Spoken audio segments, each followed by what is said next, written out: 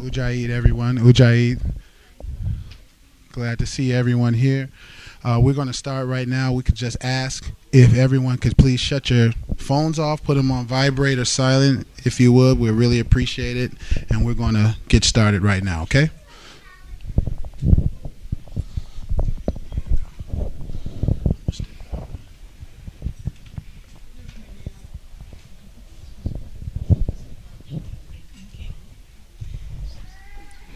Ujjayi, everyone. Greetings. Before we begin, I would like to ask for permission from the elders, if I can proceed.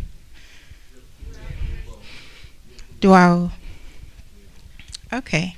Well, welcome, everybody. It's good to see so many faces here this evening. Wow. Just relax. Keep an open mind, open up your heart to what's going to be presented to you this evening.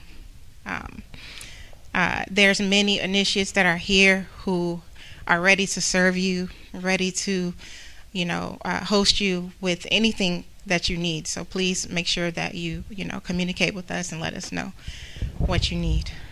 My name is Zamunita Hasati, and I am an initiate here at the Chicago Earth Center. I would like to provide a bit of information, just a small history about the Earth Center. The Earth Center is an international not-for-profit organization that was founded by a Dogon spiritual master and master healer by the name of Naba Lamusa Morodinabig.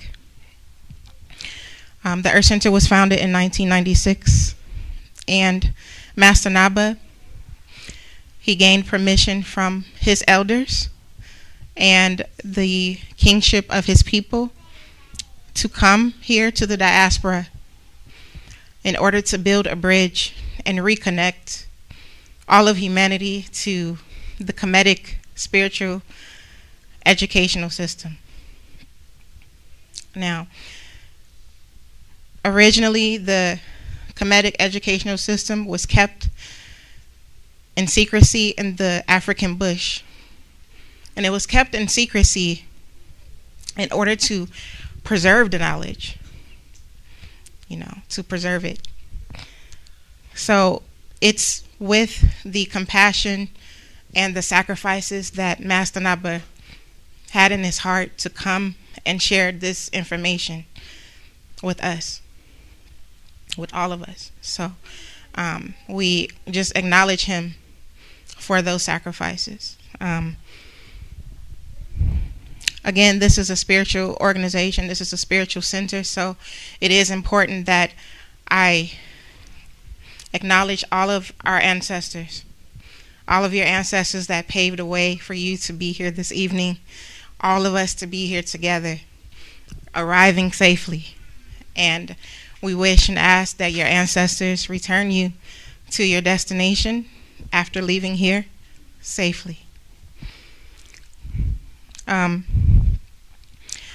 The Earth Center has 3 main branches. One of the branches is Firefly Productions. Another is Ancestral Natural Healing.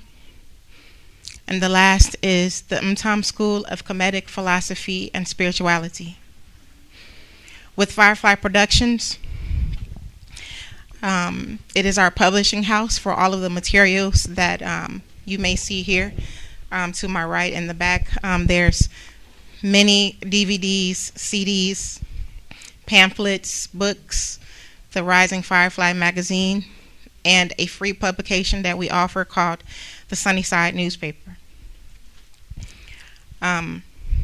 Ancestral Natural Healing is an organization that was started by Master Naba, and it's a network of many healers who are from West Africa, whose goal is to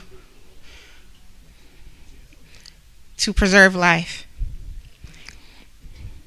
And the goal also is to ensure that people outside of Africa, outside of the continent, have access to traditional herbal remedies.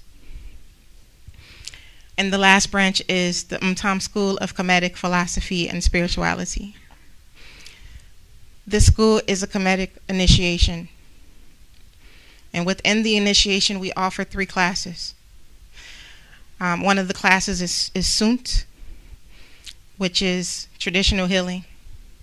Another one is Ka'at Ibi, which is meditation. And the last one is Medu Ma'it, which is language. Some of you may reference it as hieroglyphics. So really the Earth Center's mission is to promote and protect traditional culture worldwide.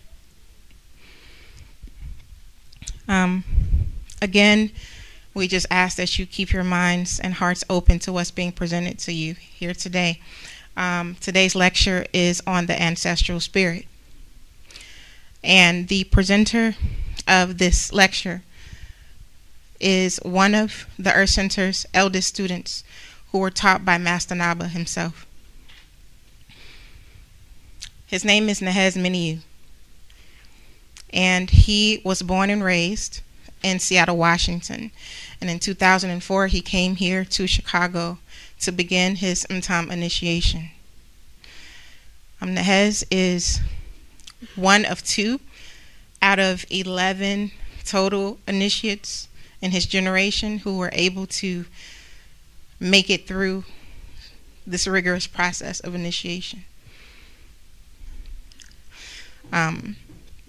He is also a traditional healer, along with one other healer who are both located here in the U.S.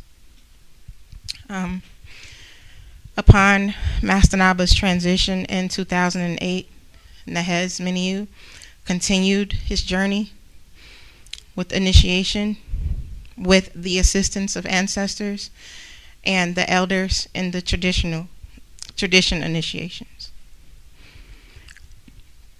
In 2013, he was appointed the International Director of the Earth Center, which means that he carries a big load of responsibility to all of the schools that we have. Now, the Earth Center, within the Earth Center, we have 6 locations. 5 are here in the U.S., which is obviously here in Chicago, but we have 1 in Brooklyn, New York. We have 2 in California, 1 that's in San Diego, 1 that's in Los Angeles. And then we also have 1 that is located in West Virginia, Charleston, West Virginia. We have 1 in Burkina Faso, located in the city of Ouagadougou. And we also have 1 location that's soon to be opened in the UK in 2014. So without any further ado, I know everybody's been waiting for some time. We appreciate your patience. But without any further ado, I would like to introduce Nehez Meniooh. So let's give him a warm welcome.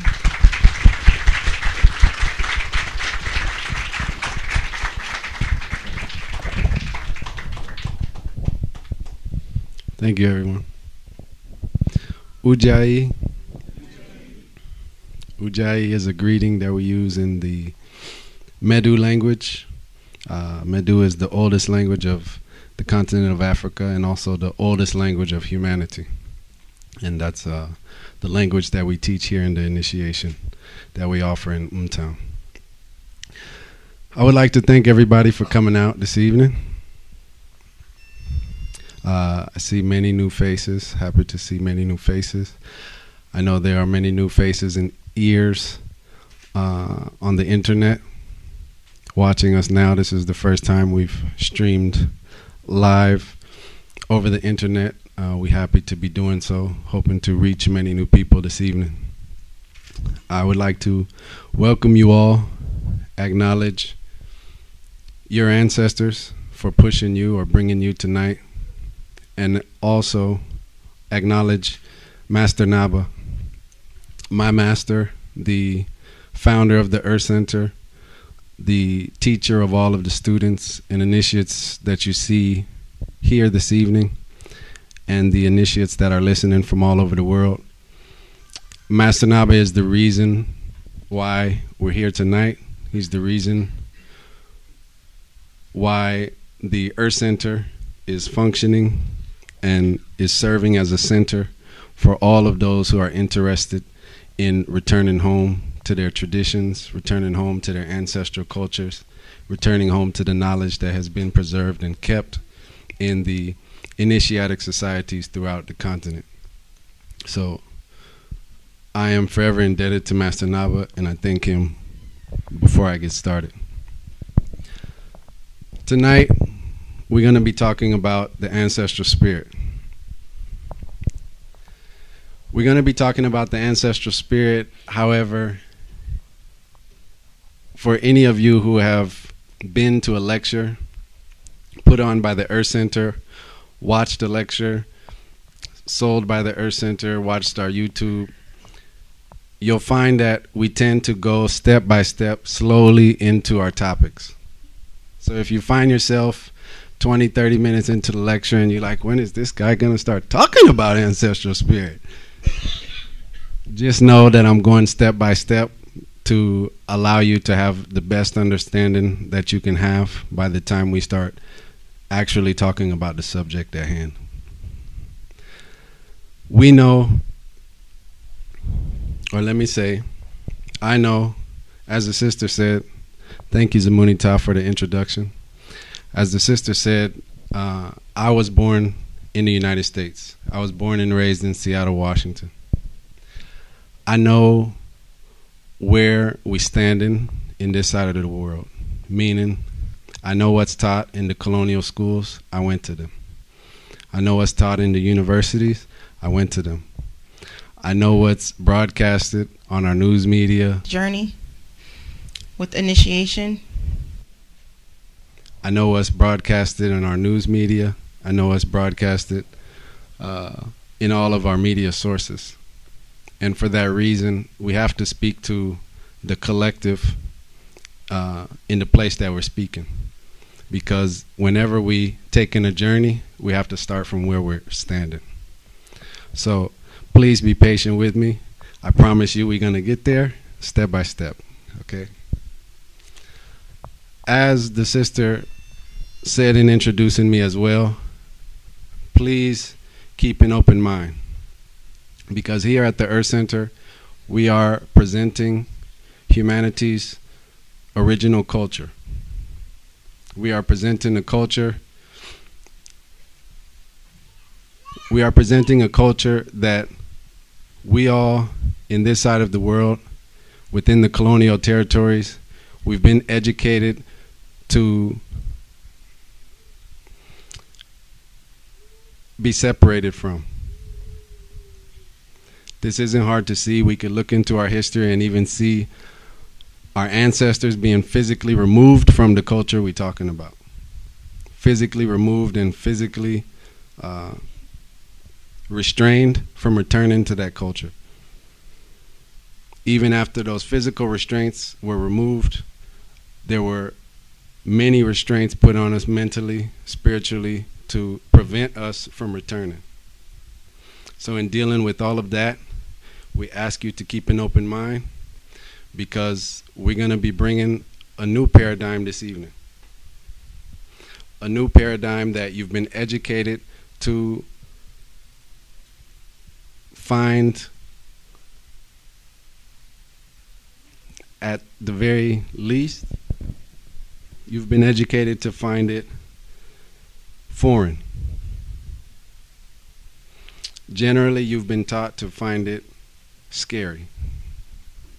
So I ask everybody to keep an open mind. We ask everybody when they enter the EC to do your best to leave your emotions at the door, because when we look around us in the world today, we see that humanity is in a very serious situation. We're fighting each other for whatever ideas we're holding on to at the time. We have people that look like brothers who are ready to kill one another over the colors on the flag, over even the colors on a bandana, over various things that are new to us as a culture, that are new to us as a people. Things that our ancestors just a few thousand years ago weren't interested in, weren't involved in, knew nothing about. Today, they're important enough for us to kill one another. So we can't deny to ourselves that humanity is in a very serious place. And whenever we're in a serious place, whenever we're facing a serious problem, a serious issue, is everything okay with the IT? Whenever we're facing a serious problem, it's only the thought process that will get us out. We can be as angry as we want. We can be as sad as we want. We can put all of the emotional energy that we want up to it. But it's only when we can calm down and be like, what's really going on? And solve the issue slowly, methodically, that we get around it. And when we look into our history, we can see that we've been facing an issue for the last 2,000 years. We've been living under a foreign culture, a foreign language, foreign ideas for the last 2,000 years. And that culture doesn't seem to be serving us. That culture at every point in the history we can look at seems to keep us in the position of those you take from in order to live well. That's a serious problem, and it's about time we try something new to solve it. So please take your time this evening, take your time with yourself, take your time with me, and we will go step by step into investigating this thing that we call the ancestral spirit. As I was saying, we can see now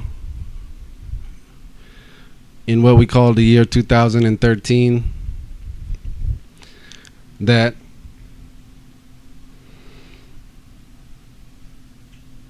politics is running our life. Politics is running our life. Even just recently, we all changed our clocks back. Do you call that back or forward? Because the politician said, you know what, in US, you need to do that. Did you know in other parts in the world they don't do that? Who knows that by show of hands? That means that it's the politician of the US that's controlling that for us. It has nothing to do with nature, has nothing to do with the sun's position, has nothing to do with the moon's position, has to do with the decisions that our politicians make to control our life. Well, that's the situation that we're in today. We can see when it serves the goals of our politicians, our time changes. We can look back in history and see when our calendar changed for that reason. We can see when it serves the politician, even our identity changes. Some people in the world, they live in a modern country. There's a border that runs through their ancestral lands, and even some of their brothers and sisters live in the next country over. And then now the politician said, no, you now Senegalese, you now Gambian. No, you now Ethiopian, you now Eritrean. No, you now Californian, you now Mexican. And now these people are ready to kill each other, to keep each other out of their boundaries. When before, just few generations, they shared the same father. All because of the ideas and the decision making of the politician. This is the world we live in today. This is the situation that we call divide and conquer. And much has been done to divide and conquer amongst the ranks of humanity. To divide humanity into small portions that are more easily controlled, that serve as easier resources for the politician to use. Because let's be clear on one thing. Those politicians that we're talking about, those leaders that we put our faith in, they need us. They need our attention. They need our energy. They need us in their workforce. They need us on their campaign team. They need us to do everything that gets done. No individual in the world does anything alone. So today's world has become a war of ideas. And each politician brings their own ideas, fighting for our attention, fighting for our brains. So, again, please, in that brain that you have now, keep an open mind, because I'll be bringing some new ideas. But the ideas that I bring you, I assure you, they don't belong to Nehez Meniooh. They don't belong to Nehez Meniooh. I didn't sit somewhere and think, I think this would be good for these people to know. I think this would be good to lead these people where I want to lead them. All of the ideas that I will bring tonight, all of the knowledge that I will bring tonight is very old knowledge that my master passed to me, his master passed to him, his master passed to him, and so on and so on and so on. What I'm bringing you tonight is what exists in the knowledge system of Kemet, in the knowledge system of what we now call Africa, a knowledge system that has been kept secret for the past 2,000 years. As you can see, step by step. Everybody still with me? This is just the introduction. Okay. Just to loosen things up, because I know you've already gotten a lot of information. We told you what the Earth Center was about. We're talking about those difficult things to digest, what's going on between the people and the politician. I want to introduce a story at this time. And this story is going to help us to get to where we're going. This story takes place in a country in West Africa, or Western Merita, called Togo. Has anybody here heard of Togo? Togo is a very small country on the coast of West Africa. Its borders are Ghana. I know if you haven't heard of Togo, you've heard of Ghana. And on the other side, on the eastern side, it's bordered by Benin. In the coastal region of Togo, there was a man named Kofi. There was a man named Kofi, which is a very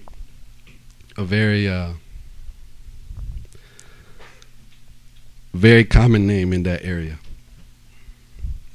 You find people all along the coast named Kofi. Kofi in the coastal region of West Africa, in that area, is like John in America. So there was this man named Kofi, and I say that because this man is like many men there. This man is like many men there because Kofi has spent the last 10 years of his life studying engineering in France at big universities. Kofi was lucky enough, as seen in his city, he was one of the lucky ones. Because of his scores in colonial school, because of his output at his university, his government chose him for special programs in France where he would learn more about engineering. So Kofi was sent to France from Togo. His mother and father, like any good mother and father, saved all of their money to help him get there, because they were told that after he finishes, he would finish with a good job and a lot of money and a good life. So Kofi spent 10 years in France studying. While he was there, he met a lady. He married that lady, and he had a son. The son is now 5 years old. 5 years old when Kofi and his new wife returned to Togo to put into play what he's learned now in the French university. But I should say, a few years after Kofi's parents saved the money and sent Kofi for university in France for a better life, a few years after that, his father passed away. And so his mother was left to work hard to farm for her sustenance. She was widowed. She's alone. She's farming for her sustenance. She only had one child in Kofi. When Kofi and his wife returned, she was so happy. She was so happy because now she's living with her only son, his wife, and her new grandson. As you can imagine, she's on top of the world because that's what any parent is going to do. Any parent, they receive a baby, they're going to make sacrifices to do what's best for that baby in hopes that as that baby's coming in to life, they can give them the best they can offer. And when it's time for that mom to leave life, she can hope that baby's going to turn around and say, okay, you know what? You did so much for me. Let me give you the best before you leave. And so she saw that opportunity arising. And so all of the suffering became worth it. She was happy to see Kofi come back. So she lived with Kofi and his family, or his new wife and his son, for some time. Years passed, and throughout those years, Kofi's wife made it very clear that she didn't like Kofi's mom living with them. She wanted to live alone as a family like all of the rest of the people in France and in the modern world are doing. So Kofi thought about it. And one day at breakfast, they're eating breakfast, and at the end of breakfast, Kofi says, Mom, you know what? I'm tired of you in our household. I'm going to send you to go live with one of my aunts.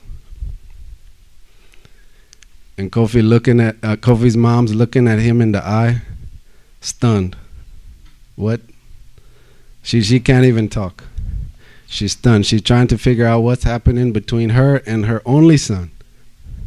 The only son that her and the father sacrificed so much for. But she can't talk. She don't know what to say. She looks down, and under her breath, as if she's talking to herself, she said, but you're my only son. If me and your father only thought about us, you wouldn't even be here. And she starts getting her bag ready. Kofi and his wife act like they didn't hear the comment.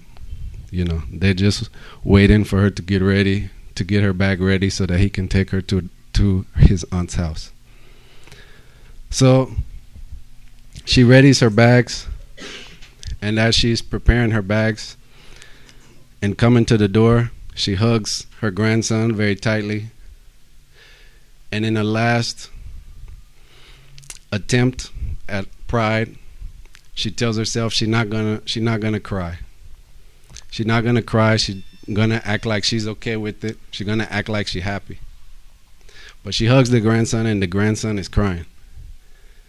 And Kofi turns to his grandson. He says, son, it's okay. Everybody needs to live alone. Old people are like parasites. They suck you. We have to live alone if we want development. So the grandma says, well, now she's thinking about what's on the other side of that door. So she said, you know what? I don't even have a blanket for tonight. I need a blanket. Quickly, Kofi says, son, go get a blanket. Grandma needs a blanket. So Kofi's son runs into the other room, and he's there searching for a blanket. And he's there for a while. you know there's tension in the house now. You're standing with grandma at the door, and now Kofi's son's taking a long time to find that blanket. And they hear him searching, like he's searching for the blanket. They're waiting, staring at each other, making small talk. Oh, auntie gonna be happy to see you. All of this, you know, trying to hide the fact of what's really happening at the time. And then at a certain point, the tension gets too much for Kofi, and he says, what's going on with this kid? And he goes to look in the room, and he sees Kofi sitting on the bed holding a pair of scissors and using the scissors on the blanket. He said, what are you doing destroying your grandmother's blanket?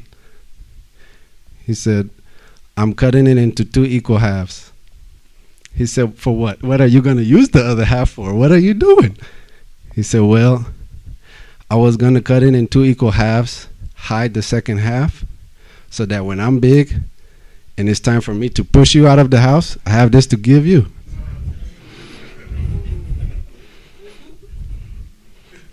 And Kofi received that like a smack in the face. Kofi standing there with his mouth open. Well,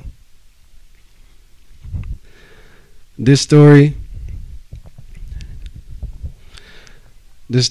expresses many, many things. And I know this story we can relate to in the modern world. As I travel around the world, I lecture in the colonial territories of the world, I see many Kofis. Many people sent to the modern territories of the world to find a better life. Many people who left their ancestral land, their farms, all of the wealth that existed there to live here, check to check, trying to pay for the utilities and the bills you get in your 200 by 200 square foot apartment. So even if you're not Kofi, you're the child of Kofi, or you're the child of the one who was forced to be Kofi. This is how vulnerable the human being is, because those values that we hold, those new values that we accepted, Kofi just accepted some new values. Those new values that we accepted, we tend to think of them as our own. But Kofi only had the values that French university put in Kofi. Kofi's child will only have the values that Kofi puts in his child. Kofi's mom only had the values that her parents put in her. That's the secret behind a human being. A human being seems so complex, but really the human being is very simple, because the human brain can't invent. Meaning, I can't sit somewhere and think about things I've never been exposed to. Everything I think about is what I've been exposed to, or a mixture of some things I've been exposed to. And this goes very deep, because us here, we've been exposed to English. Maybe some of us are lucky enough to speak a second language. For the rest of us, we might think our minds are powerful, and they are. But those minds are even limited by the language of English. If the word don't exist in English, it don't exist in your mind. That's what a human being is.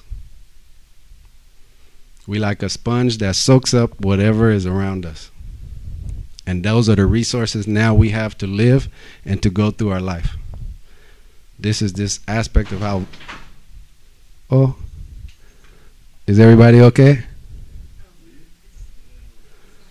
Okay, good. This is the realities of the human being. This is how serious our situation is, because now those politicians we come to, they now can put the values that we live by And once we have those values with us, we hold on them like we're the ones that brought them. Like we're the ones that fathered them. Like anybody speaking with a value that goes against it, they attacking us. But we don't realize we just fighting for the one that gave them to us. We just a soldier of the one who put them there for us. So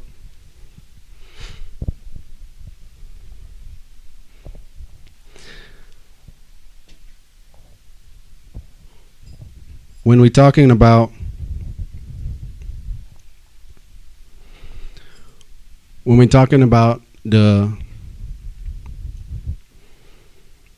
this aspect of our vulnerability, this aspect of how it's easy to change the values of humans.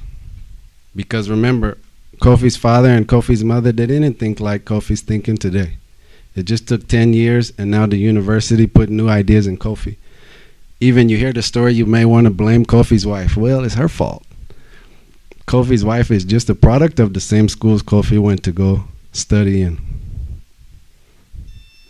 She's just a victim to those who were in her receiving team when she came to life. We're all victims to them. All we can do is hope they're going to have the best interest in mind for this new baby they're seeing. So, if we really think about this aspect of the human mind, and we think about where we stand in now, we turn around, we look at our history, we look at who taught us. We can see our parents taught us. Well, who taught them? Maybe our grandparents taught them. Well, who taught them? And so on and so on and so on. And we can see these values that we hold in, and we fight in each other now.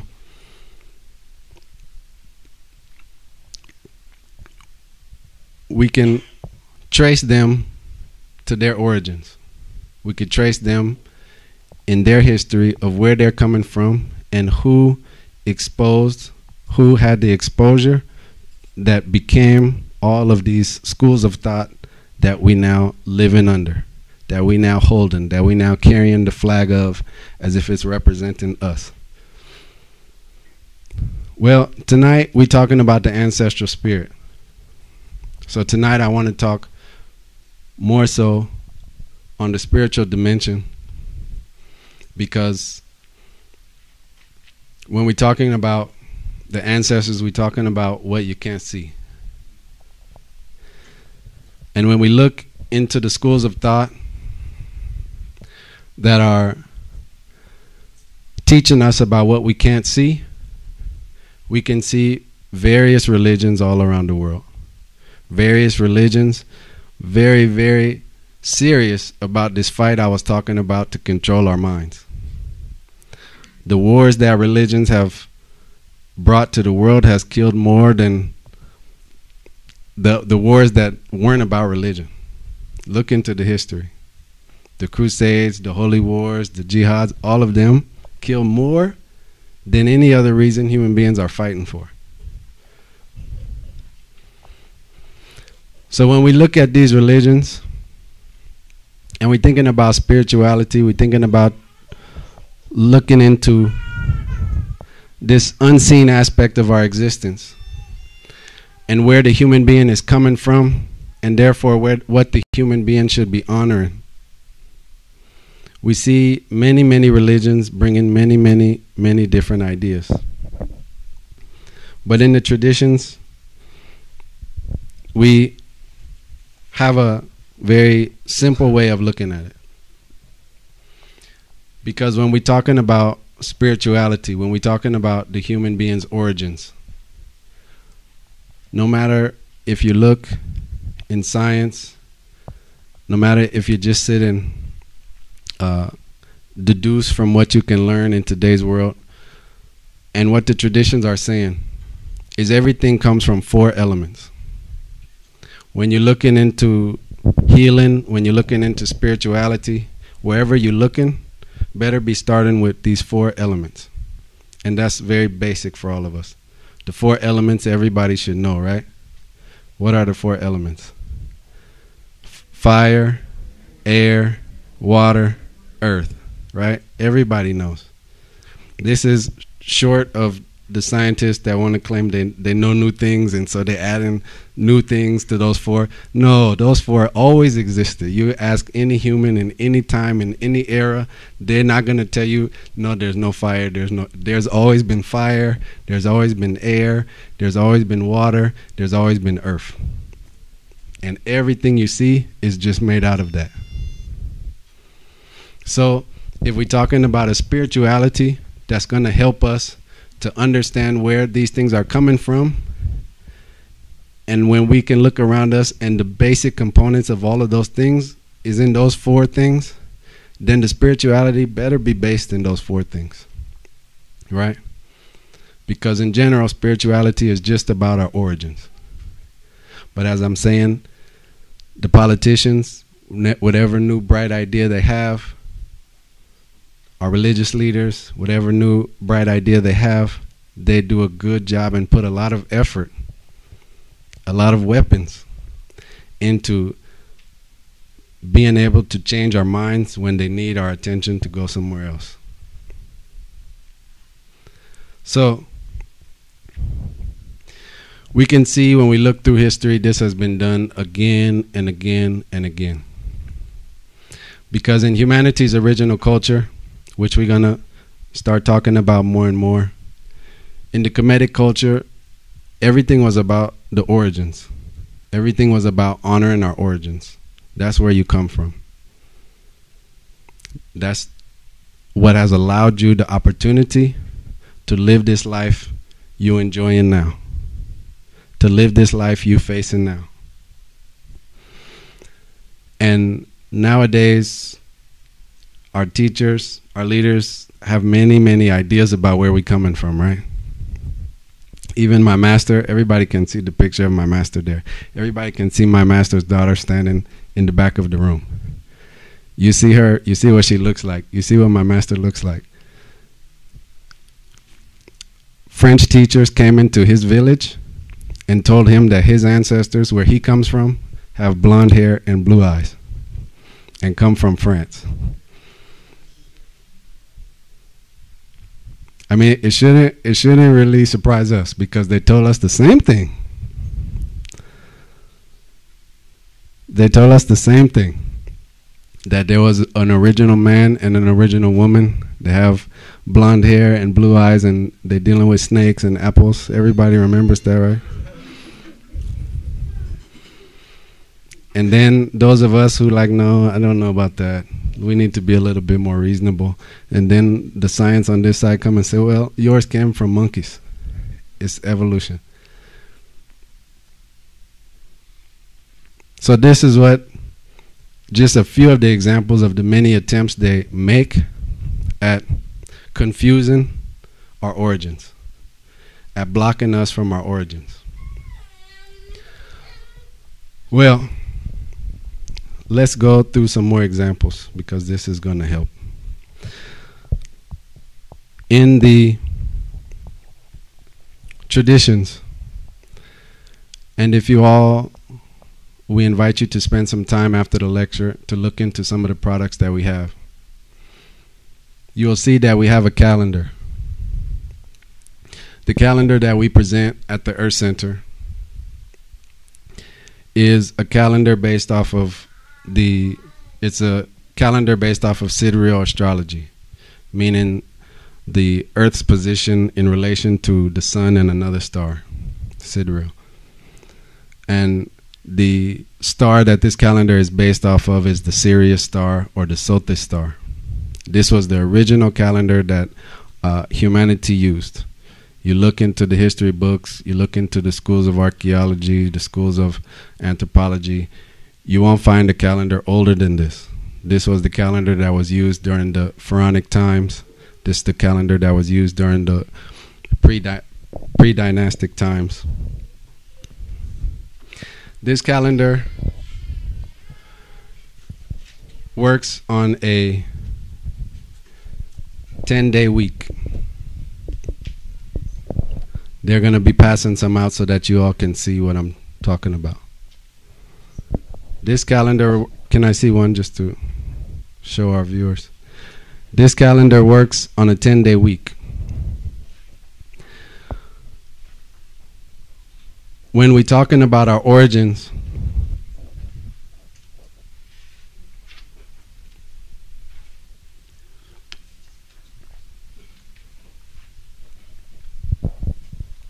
when we're talking about the origins of human culture, what's beautiful about the origins is that they always fit. They come with the logic that exists in the universe, so everything fits.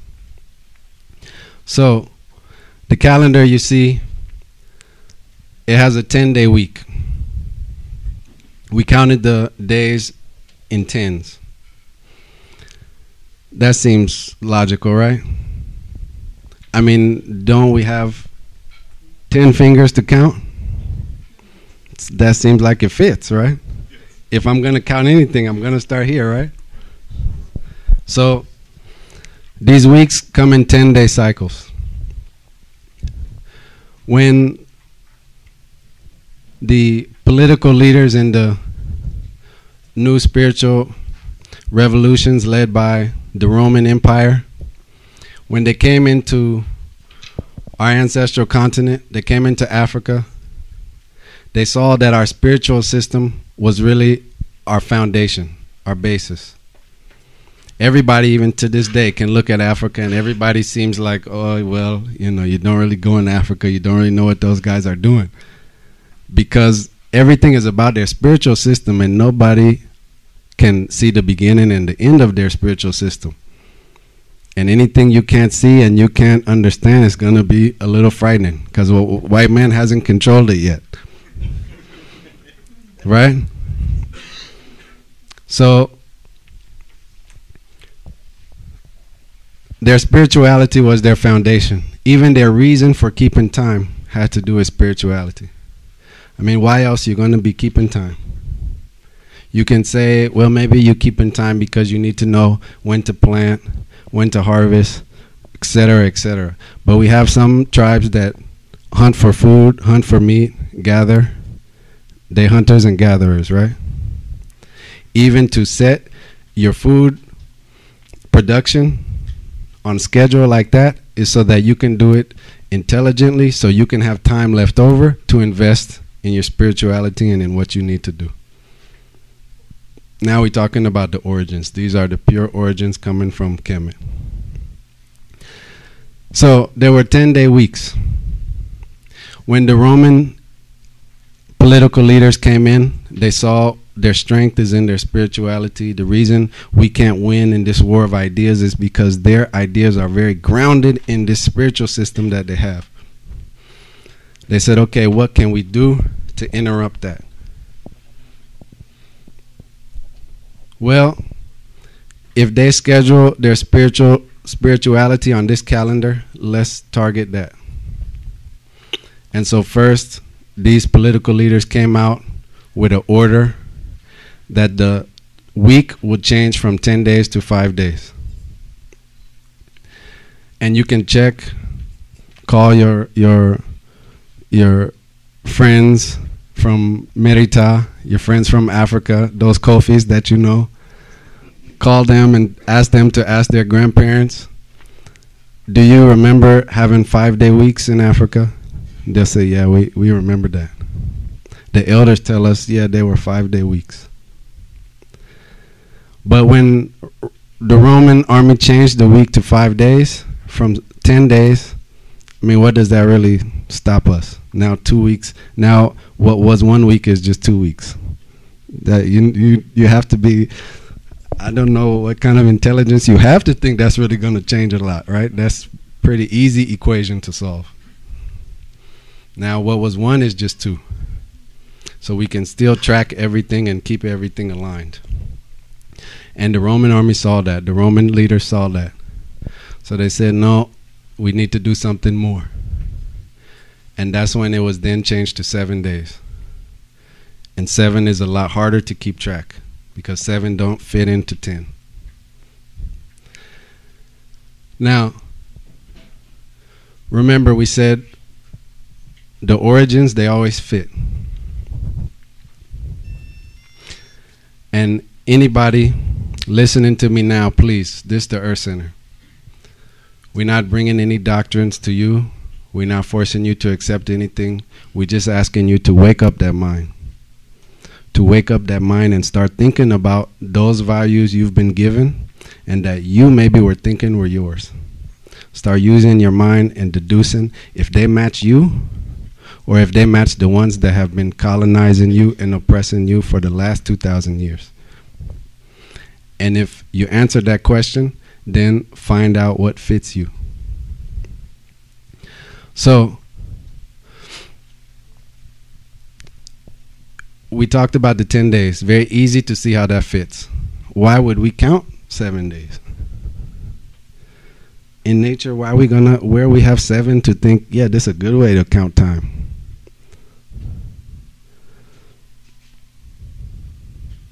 That's what I said to that question.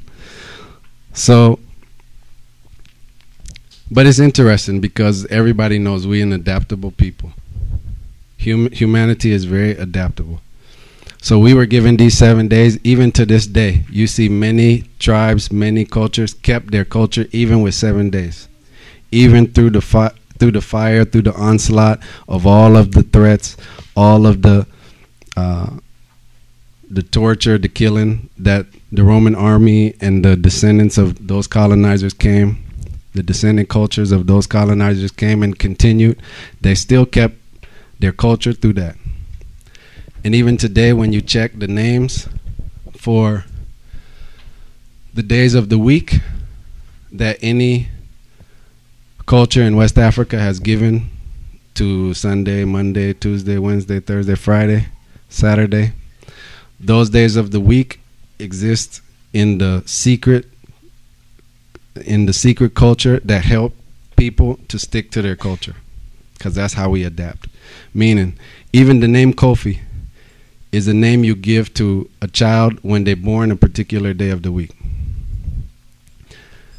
And you see this all around West Africa. The names that are given, and even the names of the days of the week, of the 7-day week today, have to do with which temples the people that know are supposed to go and serve on those days. So that maybe in front of the Roman army, you're like, yeah, we're following the 7 day. You know, today is Taladi. We all know, no problem. But anybody in the initiation knows, oh, it's Taladi. I need to make sure I go and serve the temple 2 miles this way. Oh, today is Sibiri. I need to make sure I go and serve the temple 2 miles this way. So we hid the culture, and you saw that many places. That's how we preserve the culture. But for the children of Kofi, how are we to know that? Because we wake up in life, and our parents just taught us Sunday, Monday, Tuesday, Wednesday. We don't know why Grandpa called it Sibiri, Taladi, and all the rest, Lauterbud, La Musa. We don't know why that happened. So now we just go with the way, the direction that Kofi gave us. So this is just another example. The week that you are now using, the week that we now using, the 7-day week, it was given to us in divide and conquer to make sure they can take the power away that came from us being connected to our spiritual system.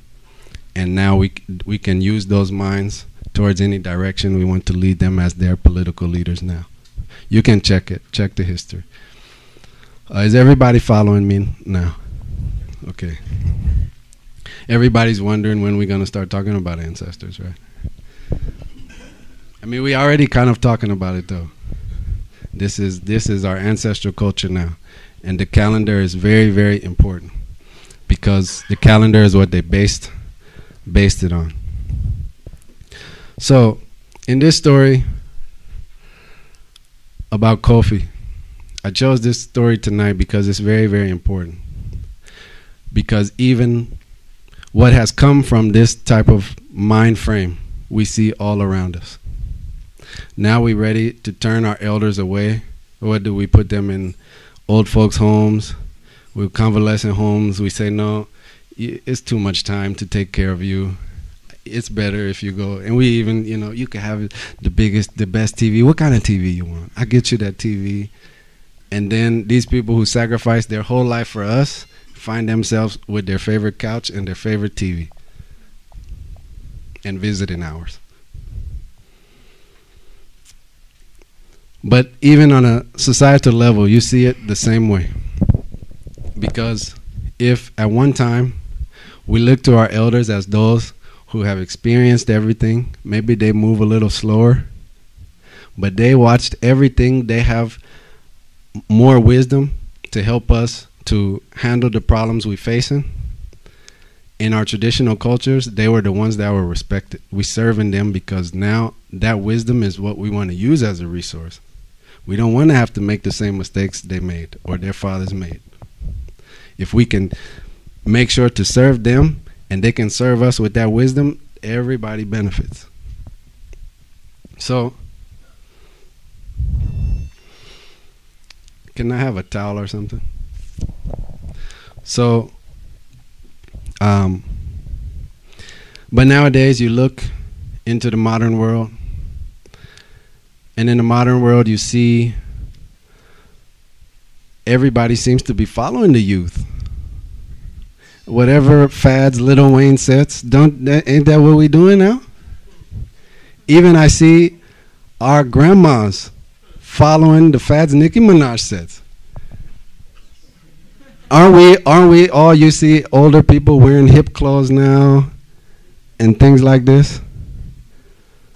This is the logic that comes from what you're seeing in that story.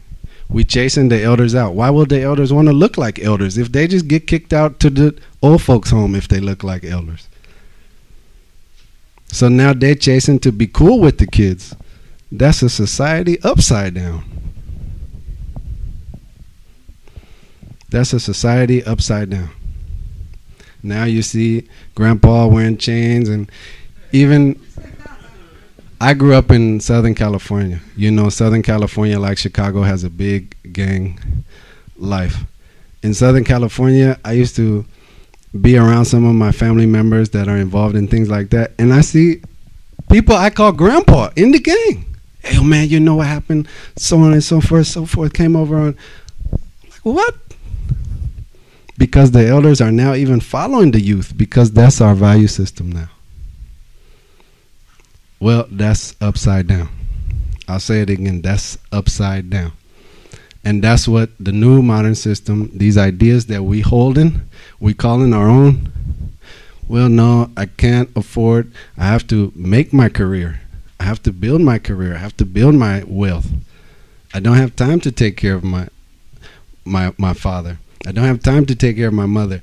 And they would do that better anyway. They're all set up for it at the retirement home. We give ourselves all kind of reasons. But the reality is the value system now for the human being has been turned upside down. This has been done on many levels. I'm using the phrase turned upside down for a reason.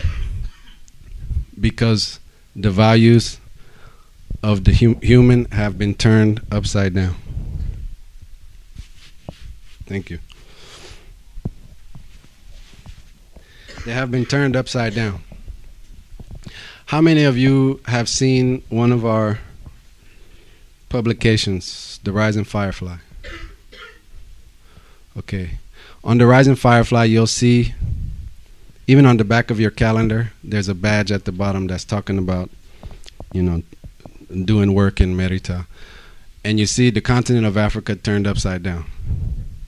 What you might call upside down. Well, this is the orientation on space that our ancestors had. When you look at the map, when you look at the lands, when you look at the earth, our ancestors saw the south at the top and the north at the bottom. So when I'm saying your new leaders have turned the world upside down, it's not a joke. That's exactly what they did. That's exactly what they did. But remember, I said everything that your ancestors had, the origins of things, it fit. It fit in this existence because it's based off of nature.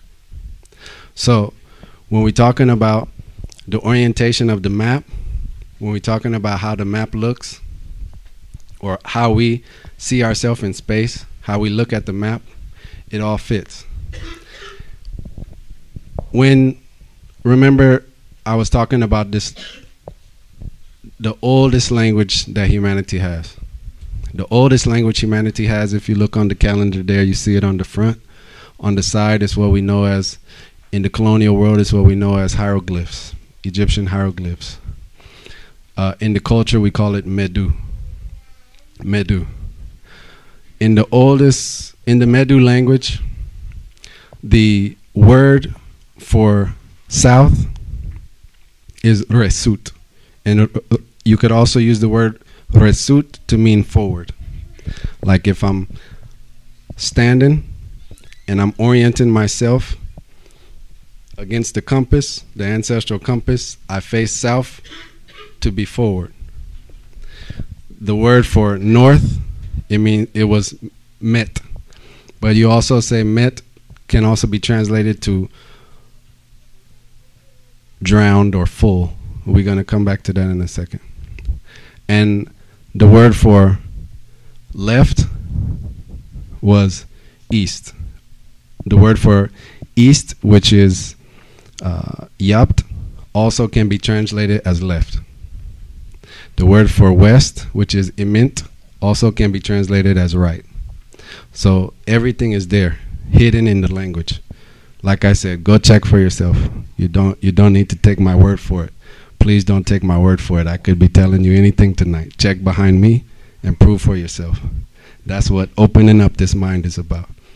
So remember, I said the word for north, one word is met. Another word is ha, which means backwards. I could have used that one. That one is easy to understand. But another one is met. Now, if you look at the planet, you look at the planet Earth, you see at the South Pole, what do you have? You have Antarctica, ice, cold. But Antarctica is a landmass, right? And on the north, you have what? Polar ice caps, just ice, water. So that's what we mean by drowned. The north is drowned. But when you look in nature, where do you see water just sit on top of land? Nowhere. Water always drains down to where it can't drain anymore, right? So how can we be thinking that north, the one holding the water, no land has came out, is the top? We don't see that anywhere in nature. Everybody following me? Now you see how this fits. You come back to our ancestral culture and your mind just kind of, oh my gosh, finally something that fits. I can rest. I can loosen up a little bit. Because now all these ideas, the new leaders, the new religious leaders, the new philosophers are bringing, it's like you have to cram them in the mind. No, shut up, just take it. We need this degree. We need this grade, just take it. But it don't fit. Let me take it one step further. Because time is another thing that was misconstrued. We talked about the calendar. If you look at the clock, and if you now think about the orientation I'm talking about, east is on your left. West is on your right. Now you see that the hand of the clock now moves the sun now moves clockwise. So now the sun is moving from east to west, just like the hands of the clock are moving. Well, the hands of the clock came from your ancestors, not Big Ben or anybody else they told you. It came from your ancestors, and it fits in a human being waking up to the world around them and trying to figure out what's going on in this world. Let me count this world with my 10 fingers. Let me check. There's land at the top, that's the top. There's water at the bottom, that's the bottom. Let me look towards the front, towards the top, and follow the sun. and let me make a mechanism that will follow it for me. All of it fits. Nothing else, nothing fits that they're talking about, but we just fit it in ourselves because that's the way our lives are being controlled. Well, this, as you can see, is a very, very serious subject. This idea that I'm talking about, controlling the time, is so much serious than we can understand in one lecture. Because when you control the time, everything is controlled. If I don't know where I'm standing in space or time, what can I know? Don't everything start with that? If I'm trying to talk to the sister here, but I don't know where I'm standing in space and time, how do I know I'm standing in the time she's in front of me? How do I know I'm standing in the space she's in front of me? Then I'm trying to talk to her, and I miss that time, I miss that space, and I'm talking to myself. And we call that craziness, right? That's how serious what we're talking about is. Because when we're talking about spirituality, when you pray, who you're honoring, what aspect of your origin you honoring, all of that was done on a certain time. I talked about the lady in front of me. But if I'm talking about whatever God you choose to honor, how do you know you're talking to them? How do you know they didn't leave? Our ancestors mapped all of that out. And that's what a calendar is about. That's what a clock is about. It's not just about for you to know, okay, job starts. And you, all of the ones that's coming after. All of that is in you. Every time you say I, every time you say we, you're talking about all of that. If we're talking is existential reality, if we're talking the reality of energy, the reality of the way things work, not just the reality of the system you live in it. The way things are, we have to see those logics are what fit. Those logics are what fit. So now, if these political leaders have got me to turn away from my culture that honors elders, that even makes sure to honor those who pass away, but those people are in me, what does that mean? And we wondering why we depressed, why we killing ourselves. Even on the very basic level, we're not even trying to pull this any further than what you can see and deal with right now. Even on the basic level, that's going to create an imbalance in you. You mean the core of myself I'm scared of, but just the thing I can see in the face and dress up like Nicki Minaj and Lil Wayne, that's the one I care for? That's already mental illness. So no wonder that the result of that is us killing ourselves. No wonder of the result of that is us not being able to follow health guidelines and things like that. We just slowly taking what's going to destroy ourselves. We don't even know what ourself is. So, as I was saying, that was the whole subject I want you to take, okay? Start seeing yourself as more than what your political leaders have taught you to see yourself as. Because when you follow the logic, you have to admit there's no empty space. If there's no empty space, a lot of things in me. Even the way we see it in the traditions is you are the projection in this moment of those ancestors. And those ancestors are the projection into the past of you. I'm going to say that again so everybody can take it home and meditate on it. You are the projection of your ancestors in this space and time. And your ancestors are the projection of you into the past. Now, I was saying that not everybody has ancestors. And that's because if you live in your life scared of that aspect of you, you don't have ancestors. You only have dead relatives that are waiting to be awakened for you. Just like in our waking reality, a mother and a father, they get together, they have a baby, the baby comes, they have to take care of the baby. If they don't take care of it, they say, okay, it's here, let's turn our back. There's no chance for the baby, right? Unless somebody else comes along and does it. But human beings, we can't survive alone. I said that all night. So when we're born in this world, we hoping on those we come to take care of us long enough where we can have the strength to do it ourselves. And there's stages on that. There's a stage, like I said, we start to be able to use that mind. Everything starts working fully where we can start to reason. There's a stage when we start to talk. There's a stage we start to walk. There's all of these stages in the growth process. That's in the world of the living. Now, the culture you exist in, like I said, they're scared of old people. They're scared of death because old people just get you closer to death. That's scary. The culture we living in is so scared of death that the wisdom our ancestors passed down to humanity to say, you know what? The bigger aspect of the world you're living in that exists in death, it has stages too. It has complexity too.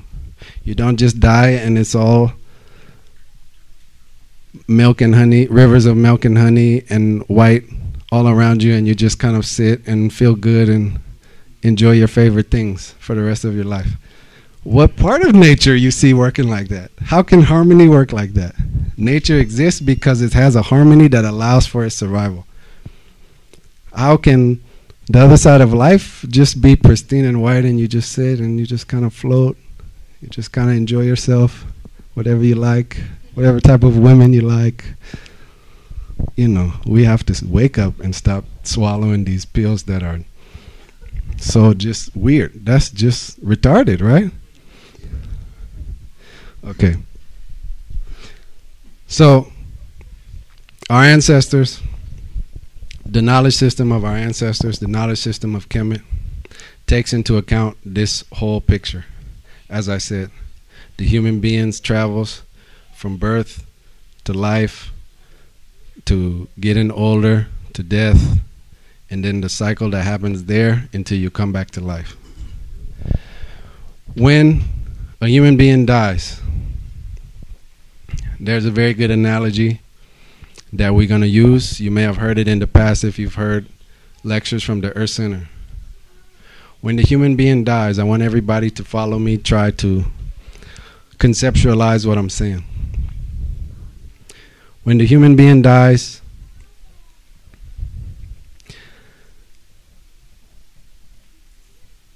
we say it's like going to a place you never been before. You never been before, you wake up there, it's foreign to you. They don't speak your language. You don't recognize any of the environment. You don't recognize any of the people. You don't recognize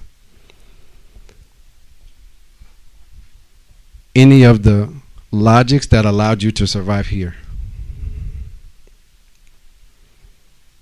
You're helpless. Every time you see somebody, you try to go walk to them, they run from you because you don't have anything to take care of yourself with. Just like you're born in this world naked, you're born in that world naked, no resources on you.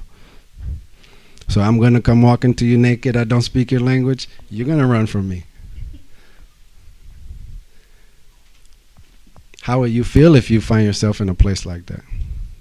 That's the worst type of helplessness, the worst type of desperation you can think of, right? You don't know where you are, you don't know how you got there, you're trying to find somebody to help you, everybody's running. This is how it is, the first phase of death. And we can imagine this how it is the first phase of life too, right? You hear now some doctor smacking you. If you not lucky, maybe if you're lucky, you still born to parents and still you're trying to recognize them, you're trying to figure out what's going on, you don't know, you naked, you can't talk to them. So remember, it's like two sides of, it's like the other side of life. So we have to go by what we know to be able to try to understand it. So the first phase of death we enter is a situation comparable to that. Now, think of yourself in that desperation. Think of yourself in that helplessness. Now think if one of those people you tried to walk up to, you saw them coming, even before you could walk up to them, they had a package. They said, "Hey, how you doing? What's your name? Are you Brianna? Oh, this is for you.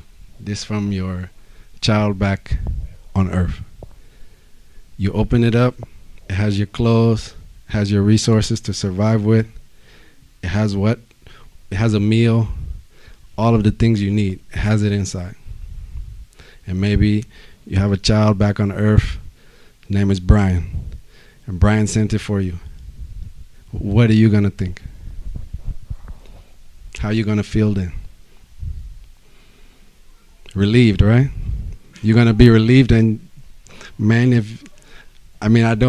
emotions don't exist there like they do here, but if I have to understand it, I never felt so much love for Brian before in my life, right? What can I do for Brian to repay him for this?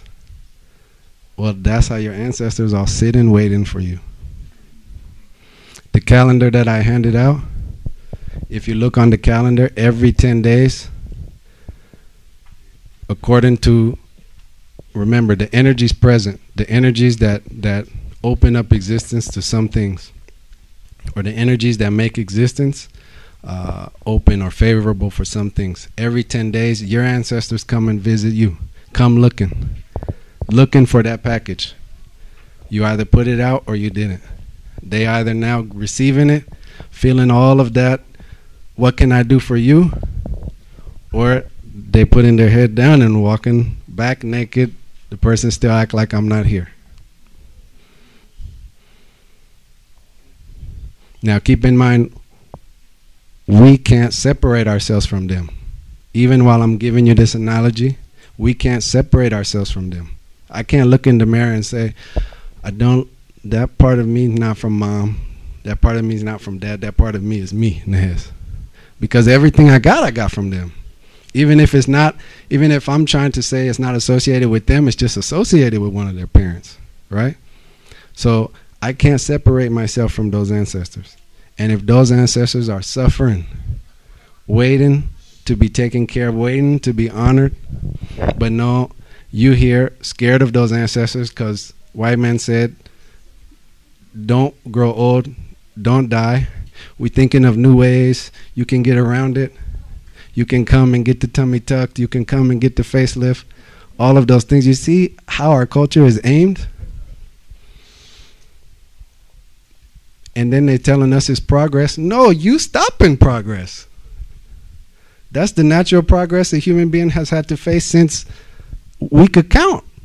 Since we saw nature. That's what you stop in. What progress are you taking us to? So this is very, very important, because now if you think about the other side of Brianna having that love for Brian, if Brianna's coming every 10 days and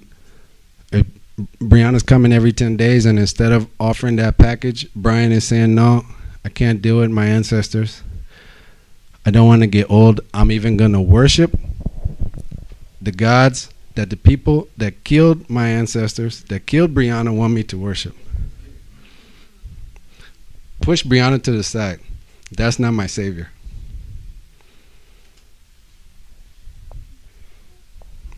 Now, what do you think she would feel like then? If she can, she's going to curse Brian, right? Is she going to be wrong for that?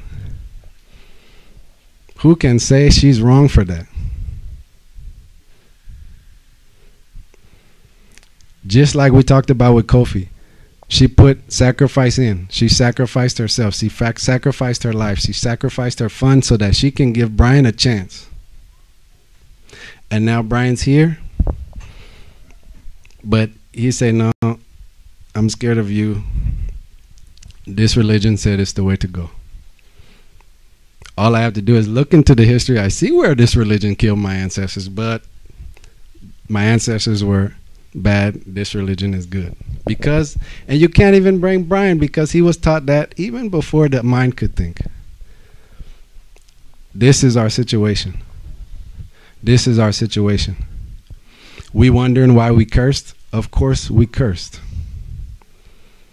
If as a people, a part of ourselves, we estranged from it, we even hating it. We even scared of it. That's already cursing ourselves. Of course, our ancestors cursing us because they depended on us like we depended on them when they were here.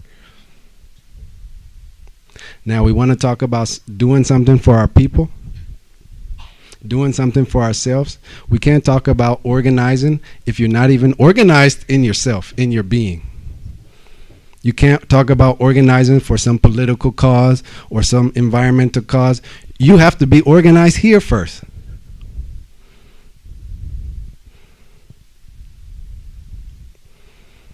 Some, way around the laws, and we built all kinds of, education systems about this and about that. All of that is fine, but you have to be organized in yourself first. If all of your actions and the way you live your life say, I hate myself, what success you're going to find in your activities?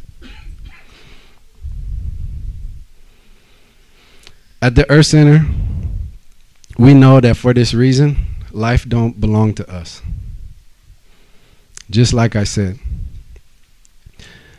everybody came here through the same door. That means the blood you have in your vein now, it came from somewhere. Somebody passed it to you. Somebody passed it to you, and you hold it now for the time being before you have to pass it, and then you have to enter the world of the dead. Somebody passed it to you, and they had it passed to them from somebody, and it is very, very, very, very old. That's the blood in you. Remember I said those ancestors are in you. They're very, very, very old. All of the heights you saw them go to, all of that is in you. But you only joking with yourself if you think you can achieve anything slightly close to that while you hating them, ignoring them. That's where it starts. So then the question is, hopefully on everybody's mind, how does one turn these dead relatives into ancestors?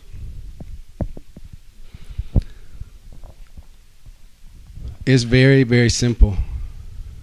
It's very simple, and you have different stages of how to do it. Just like I said, there's different stages. You have to ensure the survival and ensure the well-being of your babies when they come. When a person dies in this world, they become like a baby or born in the other world. And you have different things that can be done to make sure you bring them up a level. Make sure you take care of their well-being and ensure their survival where they are.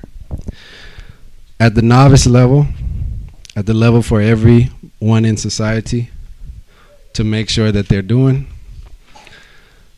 it doesn't take much more than a small food offering every 10 days. I mean, everybody makes food, right? This what white man told you be scared of? Everybody makes food. And please, everybody understand, I say white man, I'm not talking about the man, the human being that look like us that you might call white. Because humanity is a lot closer than the divide and conquer is telling us.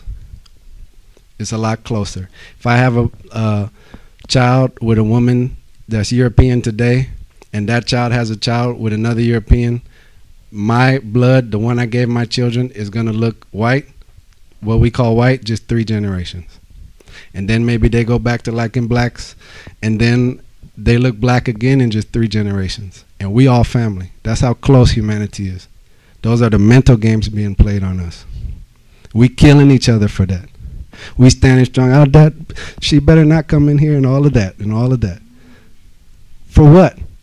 Give her 3 generations, she's going to look darker than you. You see how weird we are with our life? Remember, I said leave your emotions at the door. If you don't like what I'm saying, you go home, you think about it. Because that's how close humanity is. That's how close humanity is. So, I was saying, the white man I'm saying when I say white man really is the representation of this system. Because this system has separated humanity, and they made one portion of humanity think they're white, and everybody different is something different. Before, we didn't have that in humanity. Before these new modern thoughts came, you didn't see that in humanity. You didn't have one person saying, I'm white. You had different shades. I'm not saying you didn't look different. But you didn't have one saying, I'm white only because I'm different than you. Because you go into Africa in the bush, you're going to see people whiter, lighter skinned than the ones you call white. If you haven't been, go look. I'm not lying. So what really is your leader talking about when he's telling you that? He's talking about the values. And the values are that white culture is the one teaching us to be afraid of making food. All it takes on a basic level to make a meal, maybe a meal you would eat, maybe a meal you knew they liked. You put it in a clean place in your house. You say, this is for my grandma who I grew up with, my grandma so-and-so. I'm hoping this gets to you. I want you to be okay where you are, and I want you to be watching over me where I am. That's all it takes. At the beginning level, that's all it takes. Food. You can also even put water. Water, milk, things you knew they like to drink. That's the basic level. And this just human culture now. You look on any continent in the world, humans do this. No matter what they look like, whatever, no matter what your political leaders taught you to call them, they do this. Because that's what a human being is. A human being can't be separate from the ancestors that made them who they are. And so everybody that has a healthy society, they know to take care of that aspect of themselves. So this is the basic level. This can be done for all of the ancestors that are there waiting on the channel between you to them to gain some sustenance for their survival on that side. If you have a relative that passes away, there's things that can be done to make sure that as soon as they enter the world of the dead, they're being taken care of. Usually there's a sepulchral offering or a food offering given 5 to 10 days after they pass, another one given in 30 days, another one given in 90 days. This is the novice level. And these things start to create that harmony in yourself, create that harmony with your ancestors. These are the things that have been taken from our people. Every new religion that has come, they leave out ancestors because that's the part that even allows you to be gaining some power in yourself. That's why if we honest, if we look at the history books and take our emotions out of it, the religions are just political movements. Everyone that came, they came to bring our power down, divide us so that we can be led towards whatever leader was holding them wherever he wants us to go. Because spirituality starts with our origins. It starts with our origins.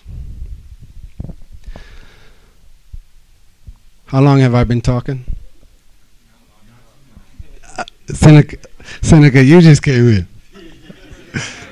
How long have I been talking, somebody? Hour 45 minutes. Okay. I'm not finished, Seneca. I'm not finished. So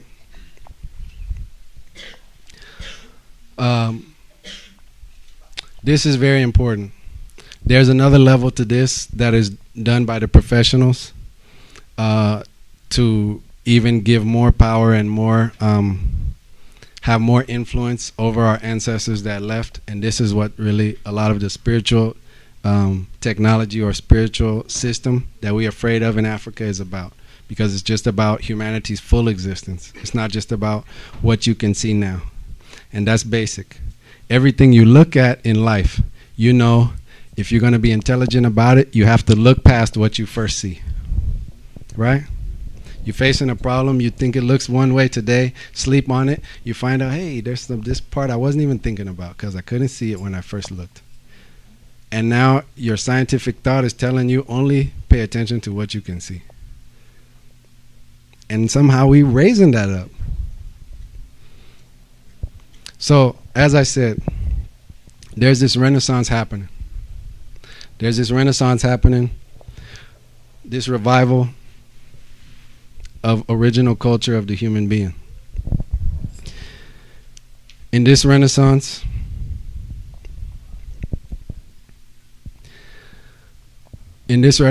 every human being will have to realize that in this system we find ourselves in today, you are the only one that sees yourself as an individual. This system sees you as a number. This system sees you where you fall into place for the budget plan or the statistic sheet. And you can't blame them. This is the life, this is the blood you holding. You holding it, you better take responsibility for it. We say in Kemet, if you think that life is about fun, then while you're busy having fun, who's taking care of your life? Our people are going to have to wake up to this reality. We have to wake up to this reality and see that we are being led further and further away from the logics that connect us to this earth, which gives us our livelihood, to the logics that connect us to survival, so that we can forfeit them to somebody else who can take care of our life while we're busy having fun.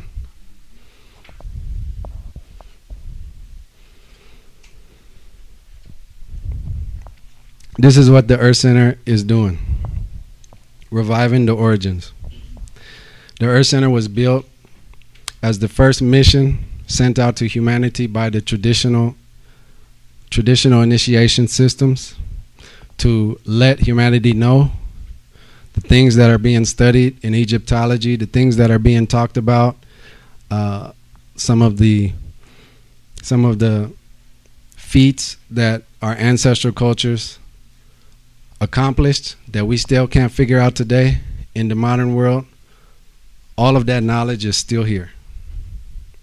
All of that knowledge is still here. It's been protected, it's been preserved, and now it's the time where the energies present make it possible for you to return to it again. Now whatever restraint was on the children of Kofi that wouldn't allow you to come back to your culture, that restraint is off, and the only restraint that's there is the one you put in there. So now is the time where you can come back to your ancestral culture again and become whole again and see what this life has to offer you. In the Earth Center, we follow a calendar of 10-day weeks. We don't follow the calendar of 7 days. In the Earth Center, we follow the original set of 77 commandments. We don't follow the commandments that were shortened to 10 for the political ambitions. I mean, that's everybody ask yourself, if I'm following 10 rules or I'm following 77 rules, which one makes me more quality individual? Or let's put it like this. You being my neighbor, would you rather me follow 10 or would you rather me follow 77? Because maybe in that 67 I left behind is talking about killing you, right?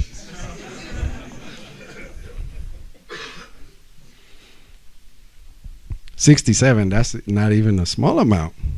That's the majority. That's our origins. We call that the code of human behavior. That's the rules that it took to be human. So what are we?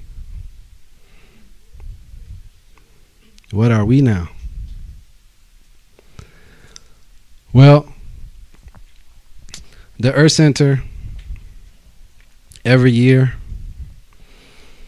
we lead a spiritual pilgrimage. Everybody heard of the concept of pilgrimage, right? Even some of the modern religions have adopted the concept of pilgrimage. In the modern world, there's no pilgrimage that I've heard of, that I know by any of the spiritual or modern institution, that pilgrimages to Merita or pilgrimages to Africa. But even the science will tell us that Africa is the cradle of civilization. It's where the first bones are found. It's humanity's homeland. And then you taking me on pilgrimage and we not going there? We're going to go around that one? We have to wake up this mind. The Earth Center once a year leads an annual pilgrimage to Merita. We go not necessarily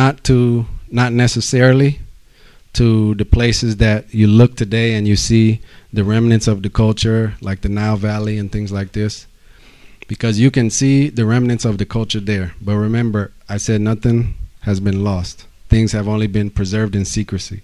So we go where it's actually alive now, being preserved in humble villages to keep the eyes of those who they were trying to protect it from away. We'll be leaving on this year's pilgrimage on December 5th. We're very excited for this year's pilgrimage because this year marks the 5-year anniversary of Master Naba's entrance into the world of the dead. This year marks the 5-year anniversary of his transition. As I was saying, there are many levels to taking care of our ancestors on the other side, and the 5-year mark marks a very important level. And so we will all be taking care, or we will all be honoring Master Naba with certain ceremonies that are done. And not only his initiates from here, but because of who he was in the traditions, many temples and things will be traveling to different areas. They will all be honoring him as well, because they all know what he did to come and get us, to come and provide us with a link back home. So that's one of the reasons we're very excited. Another reason we're very excited is that this year also happens to be the year that the family of Master Naba is reopening their temples to the world. And like I said, when I said this is a renaissance, that's not a joke. That's not a joke. I'm not playing up something. This is a renaissance that you're alive to be a part of. But it's going to be your decision making that allows you to be a part of it or watch it as a bystander. Because Master Naba's family, the bloodline of the Naba, are very important to human spirituality. The Naba bloodline is the Dogon bloodline. Many people have heard the word Dogon, but Dogon has a very, we kind of have a misconception of Dogon provided by the academia, provided by the anthropologists who went to some of the Dogon lands to study and then write books and come back and give us those books. I think today there are over 100 books written about the Dogon. I know of one by a Dogon, and that one is back there on the table. So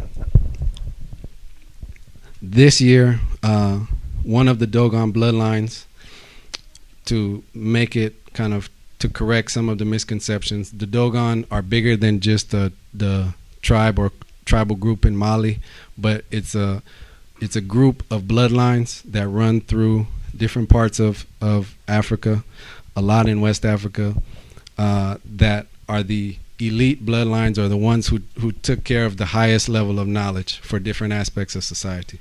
So you had a Dogon bloodline taking care of the knowledge of farming, a Dogon bloodline taking care of the knowledge of kingships, a Dogon bloodline taking care of the knowledge of spirituality, astronomy, and that's the one that the Nabas were. The Nabas were the ones to take care of the spirituality, the spiritual life of the Pharaoh. And they were the ones really given the responsibility of being the middle person between the divine world and humanity, because they did so well with this responsibility.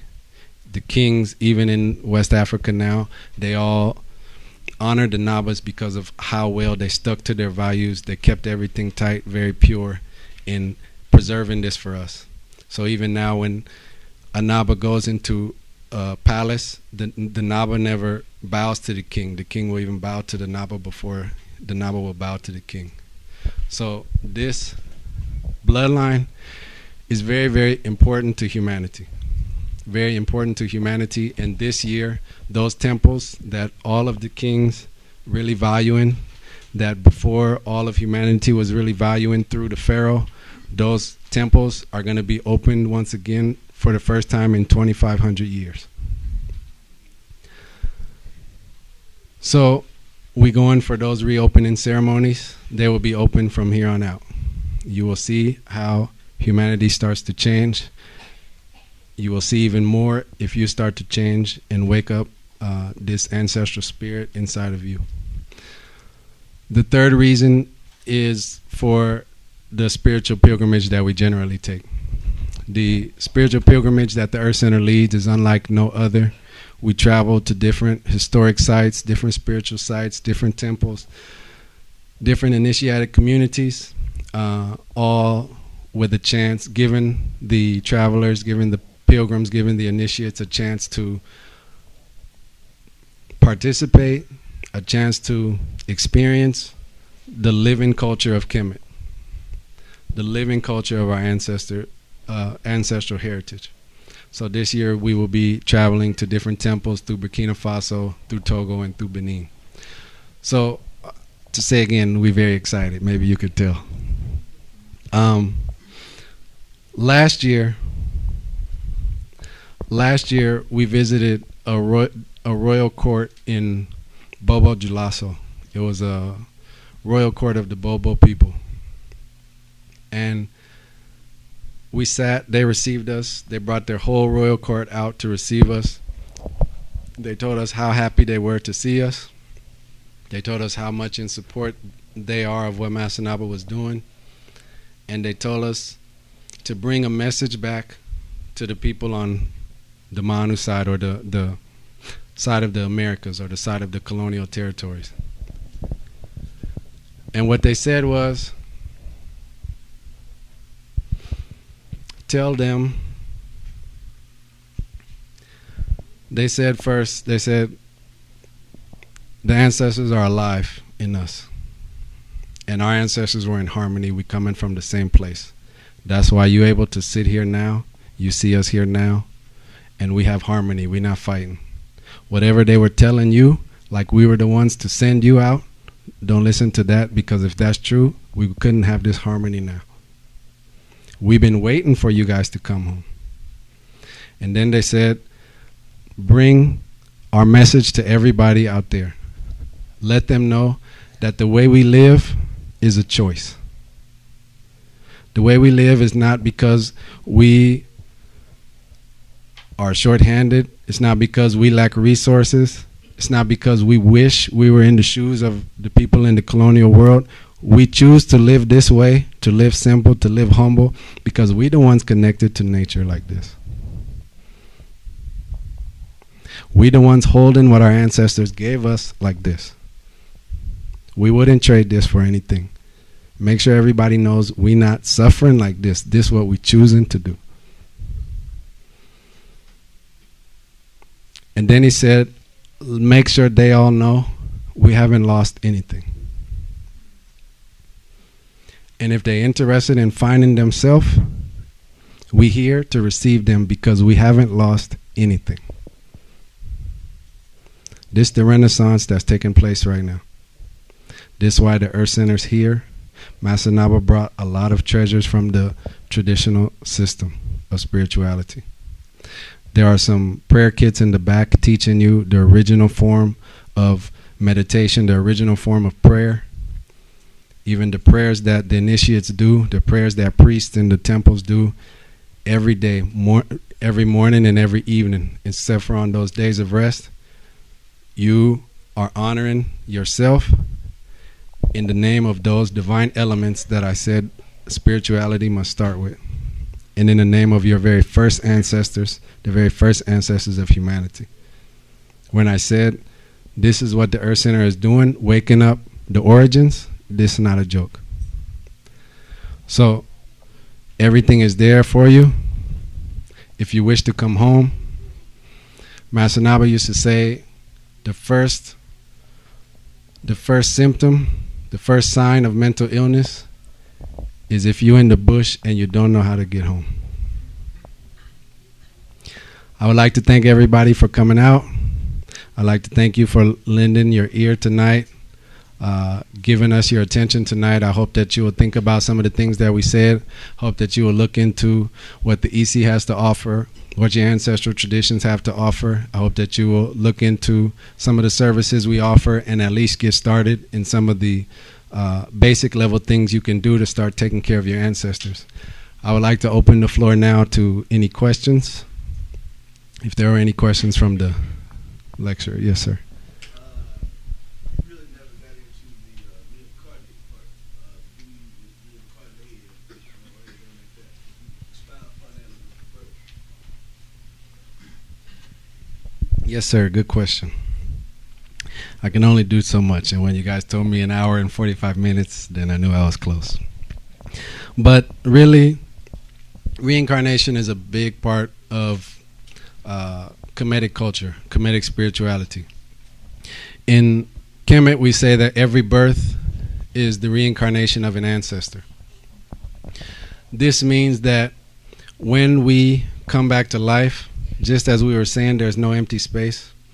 When it's time for us to come to life as babies, we are going to come through our descendants, because that's the only space we have there that's designated for us. So the reincarnation really is a very, very complicated thing, because there's many deities controlling different aspects of reincarnation. There's many aspects to the reincarnation, many phases, even many different levels to the world of the dead and where you are depending on what time you are before your reincarnation occurs, etc., etc. But what I can say that's very important for us to realize is just how I can repeat myself in something that I already said, was that our culture is founded on the idea that this life don't belong to us. You can't hijack life. You can't receive life from your parents and then say, hey, it's mine. Whatever responsibilities you guys think I should have, I don't care. I'm living to have fun. Because the same way your parents sacrificed their freedom, this idea of freedom, the same way they sacrificed this idea of fun, the same way they sacrificed all of the desires they maybe would have wanted to do if they didn't have the child running around. They did all of that, and that's what gave you a chance to be here. And now those ancestors that did that, each one did that so that you could be here. Even as you go back, it wasn't just your parents, your grandparents did it too. That's the only way we got here. And now they're in the world of the dead waiting on us to do it too, so they can come back.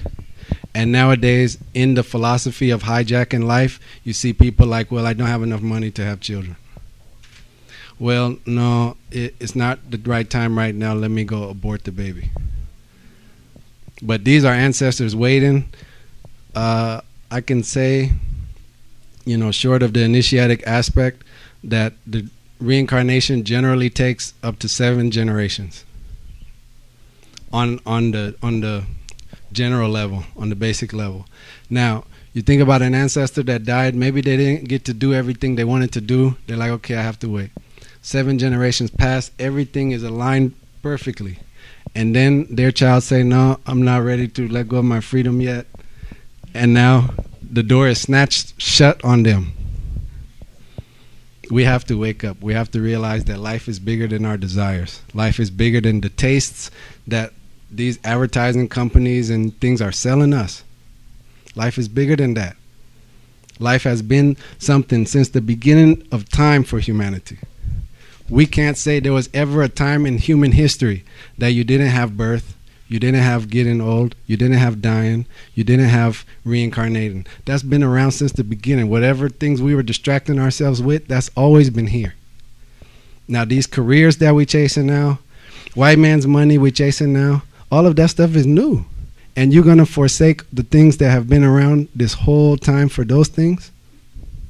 In 200 years, how are you going to look to your descendants if you're lucky enough to have them? So that's what I could say about reincarnation, unless you have a specific question. No, you answered the question, but I have one more, if you don't mind. The ancient writings that our forefathers left us, and that's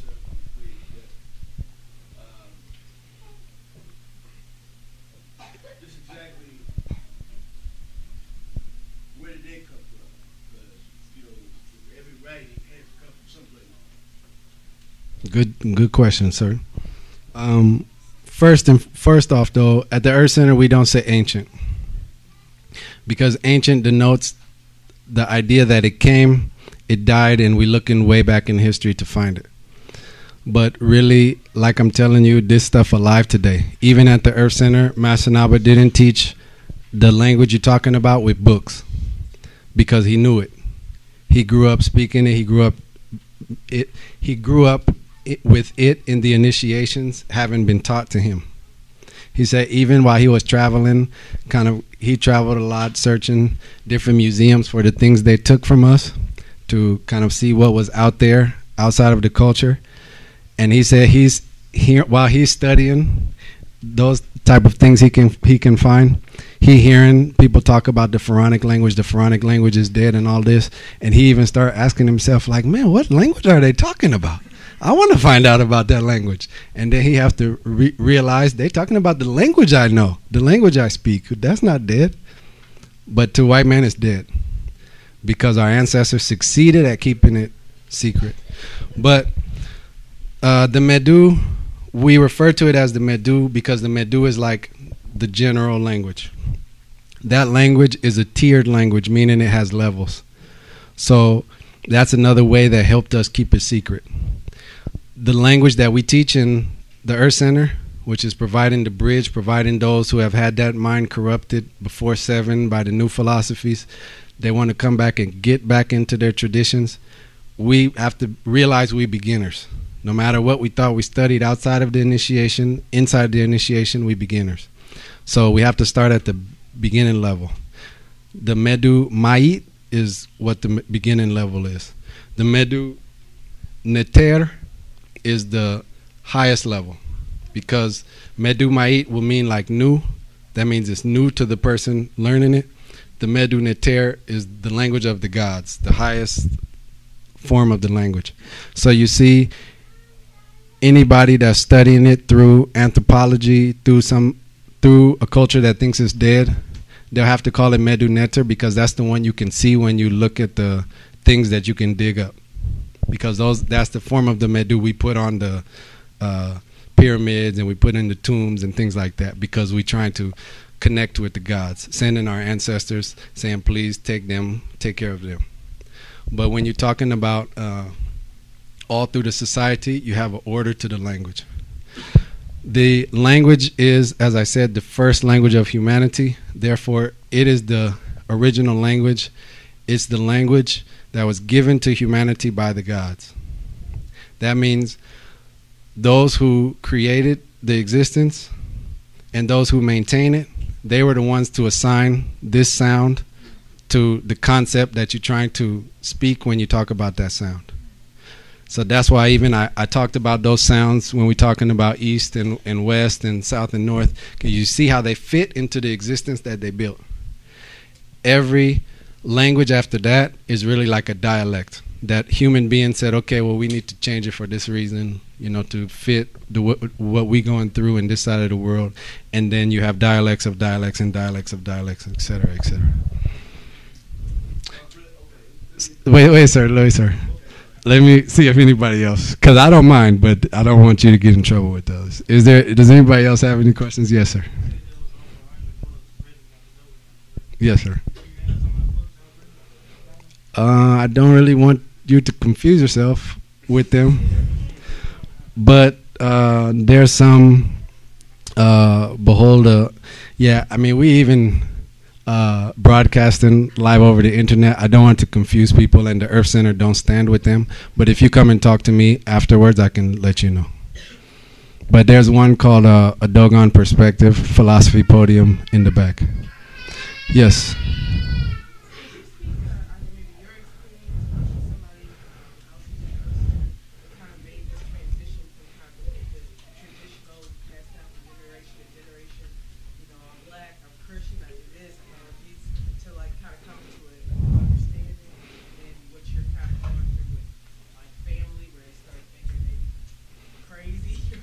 Yes.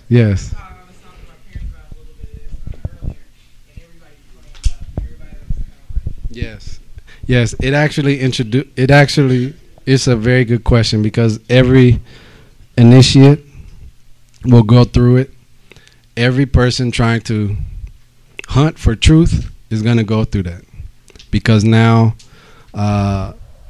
we have a quote from one of our prophets in the culture. The prophet Tahotep said that when stupidity is rewarded, wisdom becomes useless. And that's the world that we're living in today.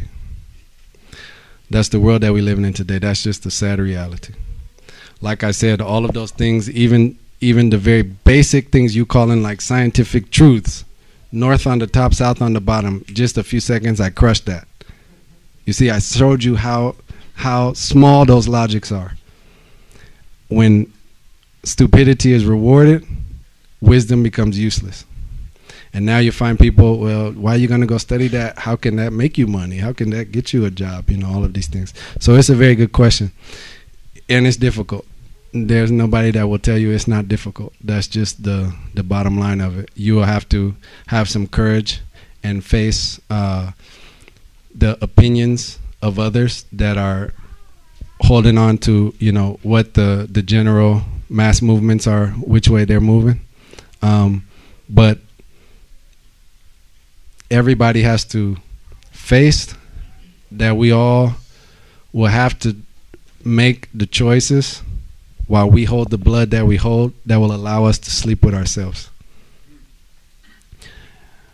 You can make the choice to listen to the opinions of the family, and then you have to be tormented when you put the head on the pillow as to what you should be doing, what it makes more sense to you, but you're trying to keep the family quiet, or you have to deal with the family's opinions, the family's ideas, while you putting the head on the pillow and you're able to be at peace with yourself. But yeah, it's very difficult. You have to challenge yourself, but that's really a part of learning anything when you're really learning, But it brings up another very important aspect that I didn't mention, because when I say that the world is upside down, the world is upside down. Now, that notion of the elders being the one to guide the society, and this not any offense to any elder here. We value the elders at the Earth Center. But the reality of it now is the elders are even the one that will help colonize the youth, because it has been put in the elders. The value system has been put in the elders. Because Kofi has grown up now. So Kofi's now grandpa. And now when the grandson maybe is trying to say, well, what did great-great-great-grandpa do before Kofi did this? Kofi going to be like, no, don't look there. So we have a very interesting situation. But we have a revival happening. You have support, a whole worldwide support, if you're ready to take that step. But it's not going to be easy. Yes. Next question. Yes, Elder.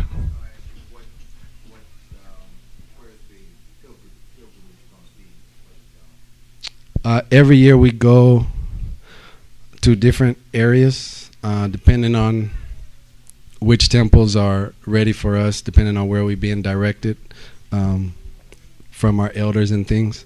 But this year, well, let me say first, every year we kind of base the pilgrimage around Burkina Faso because we have our school that serves as our headquarters on the side of Africa in Burkina Faso, Ouagadougou. Burkina Faso is a landlocked country in Central West Africa, north of Ghana and Togo. So we usually fly in there because that's where our center is. Everybody meets the initiates and the elders of the center there, and then we travel to different places from there. This year we'll be traveling south to Togo and then east to Benin. In Benin, the area of Benin on the coast is very, very frequented by tourists because it really, a lot of people, whenever you're talking about slave castles and things in the history of the slave trade and how some of the descendants of Africa got to the Americas, we point to Ghana and the slave castles there because that's really been built up in tourism. But even the majority, a much higher percentage of people were leaving from the area between Togo and Benin. And we're visiting some temples that are in that area. There's actually even a ceremony that I didn't mention when I was speaking about this year's pilgrimage that is happening at the in Ouida, where the temples there, they put on a big ceremony in honor of what happened in that area, you know, losing so many. Now people are starting to come back, trying to bring more energies, to bring more people back and to revive the culture, like I'm saying. We are leaving December 5th. We leave December 5th from New York. We arrive there on December 6th. We will be returning in February, I believe February 13th. Can somebody correct me if I'm wrong? February 13th. There's also a 3-week trip. That's 2 months. There's also a 3-week trip that's leaving December 5th, arriving December 6th, and leaving December 31st or January 1st, something like that. Usually every year we take a 3-week trip and a 2-month trip. The 2-month trip is usually the one that's for initiates, and the 3-week trip is open to anybody. This year, because of how important the things are with the Naba temples and the ceremonies for Massa Naba, everybody's invited for 2 months. So that's how it will go this year. No problem. Thank you, Ella. Any other questions? Yes, sir. Well, it's really kind of difficult to do this for, you know, there was so much that that the guy was, is just so much that I would love to tell you. But I would just say that you did a great job. Thank you very much. Thank you, sir. Thank you. Any compliments you have to me, I'm just going to give to him, though, because I'm very, very appreciative of him coming and bringing this for us, giving us a chance. Yes, sir.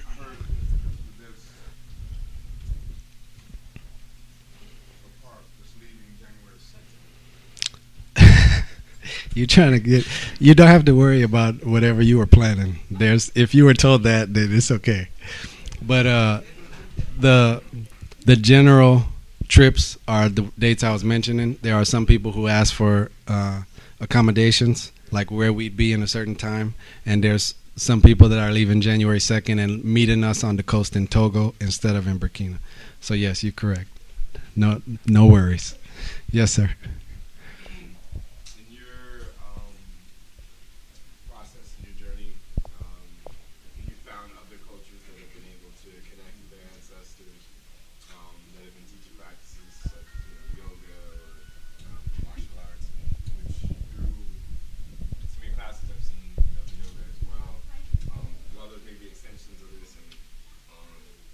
How you found the ability to integrate that with this traditional knowledge?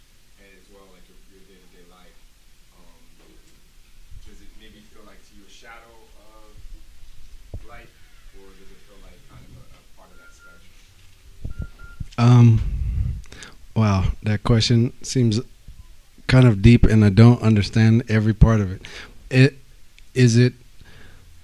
How do I integrate what aspect of other cultures and ancestral traditions and things like that with what I'm doing? If I understand the question, I don't necessarily try to integrate it, because humanity, one of the beautiful things about humanity is that we diverse. So even me standing here now, I'm not asking anybody to follow my ancestors or worship my ancestors. I'm asking you to wake up and honor yours. So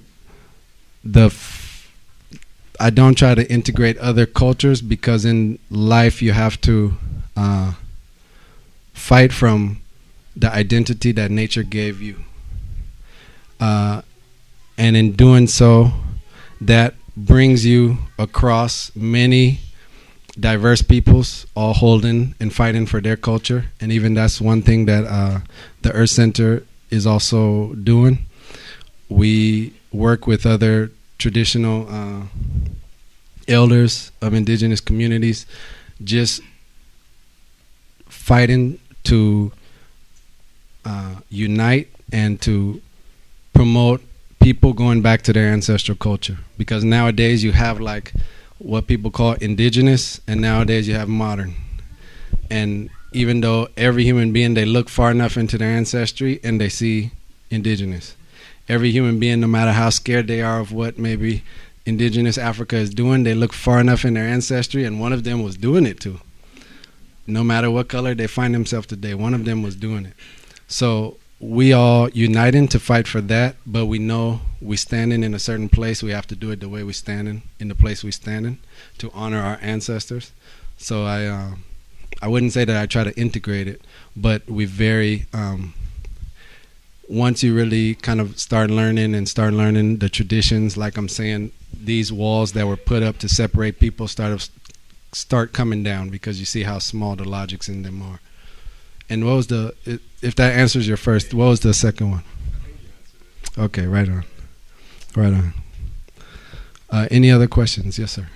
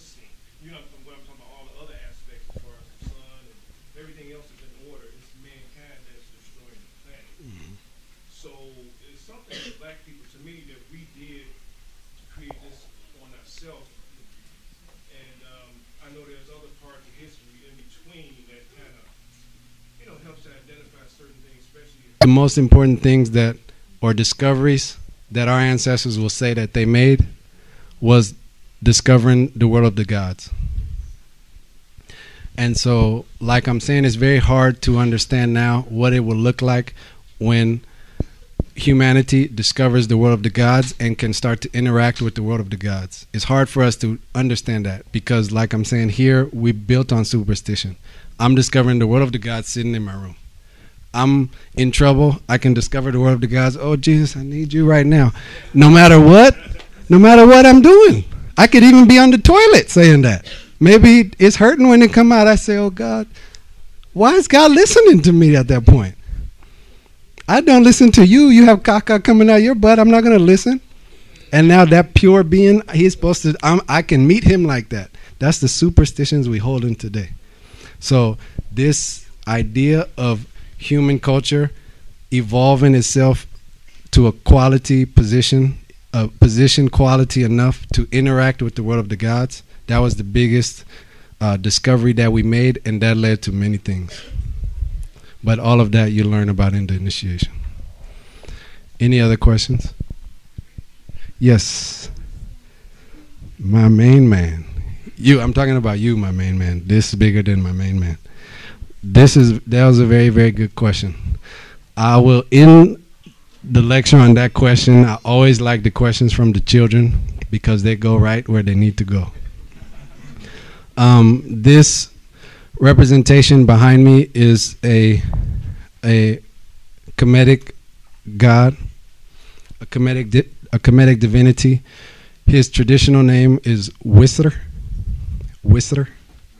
You could also hear it said Uzri, and you hear the Romans call him Osiris. You hear some of the German mispronunciations of Wisr, Asar. He has many names all over the world, but you kind of answering the brother's question, because this is one of the most important gods to humanity. He's seen as our ancestral father, and he came many times to earth to teach us many of the things that you're asking about. But this is kind of like the next step in spirituality. We have a lecture by Master Naba where he's talking about a spiritual text that we have explaining one of the lifetimes of Wisr. It's called the Holy Drama, so maybe you can ask Dad to get it for you. Once again, I would like to thank everybody for coming out. As I said, I want to end with the youth's question. Every birth is a reincarnation of an ancestor, so he's one of the ones closest to the ancestors, him and the elders that are here. So I'm not kicking you out, but we ending it. We ending it here. I would like to really thank everybody for coming. Please enjoy some of the refreshments, the food.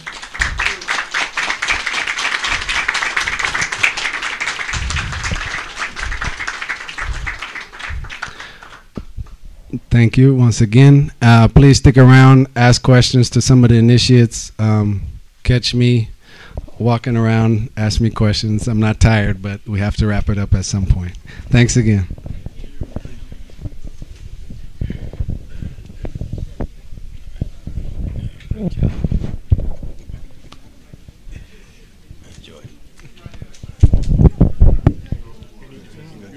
That was good. You gonna spit your rap? Yeah, you know what I'm talking about. You know what I'm saying?